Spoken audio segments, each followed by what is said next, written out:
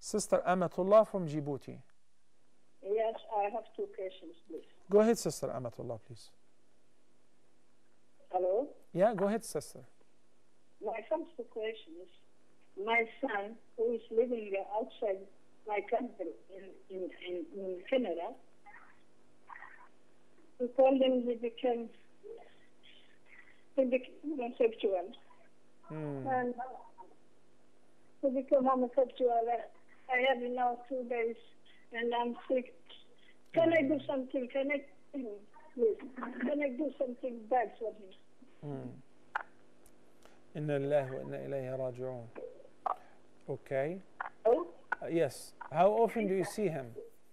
What shall I do? How often do you see him? How old is he? How often do you see him? I mean, does he come back home to his country? Do you get to see him? Do you get to talk to him? I don't hear. طيب. Okay, no I problem. don't No problem, Sister Amatullah. What you say, please. Do you have a second question? You said you have two questions. Hello. No, I am outside, okay?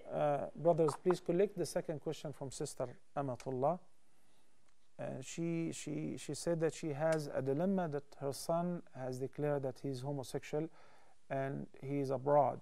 What can I do? And she's crying. May Allah subhanahu wa ta'ala ease in her condition and may Allah guide her son. Currently, what you can do is dua, pray for him. Secondly, if you have a chance to communicate with him via email, via the phone, just present to him that what Allah subhanahu wa ta'ala says in this regard.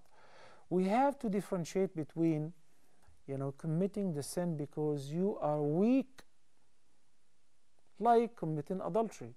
You can find a religiously practicing person, but he traveled abroad and he got to know a girl and he couldn't resist his urge, the desire of having sexual relations. And he fell in that mistake and he recognizes his mistake. He feels sorry and he still does it. That's a sin. And between a person who perceives this as perfectly legal, and I don't care what Allah says, the first case is just a sin. It's a major sin, and there is a chance that the person repents and quits. The second case is a state of apostasy, where the person doesn't believe in Allah anymore. He rejected His command. He rejected His presence. So if we have to determine based on the diagnosis, is it the first or the second case? If it is the first case, it's a lot easier to handle. And if it is the second case, then we're talking about somebody who abandoned the deen altogether. Then if I'm going to talk to him, I'm going to talk to him not about the sexual desire, not about the act of adultery or homosexuality. I'm going to talk to him about belief and about Allah and whether Allah exists or not, and what is going to happen after death, life after death, reckoning, accountability, reward and punishment.